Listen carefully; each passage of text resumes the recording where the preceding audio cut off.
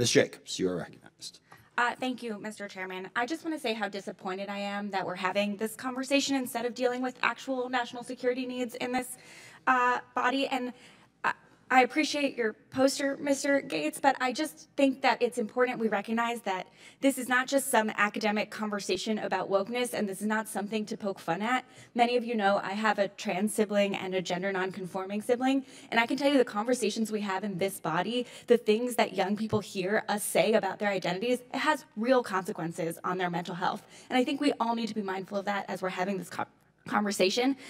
These are people who want to serve in our military, and let's be clear, their sexual and gender identity has nothing to do with their ability to complete that mission. So I hope that all of us here will be voting to report this resolution unfavorably, because this has real world consequences for people across the country, and I would hate to see more young people who feel like their government doesn't believe they have a right to exist.